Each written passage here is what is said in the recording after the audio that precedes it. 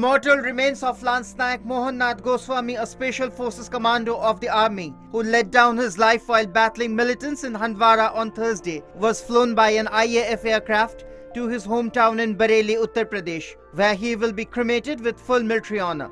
The brave soldier volunteered to join the elite para-commando outfit of the army in 2002 and went on to gain the reputation of being one of the toughest soldiers of his unit. During the last 11 days, he was actively involved in 3 counter-terrorism operations in the Kashmir Valley, in which 10 terrorists have been eliminated and 1 captured alive.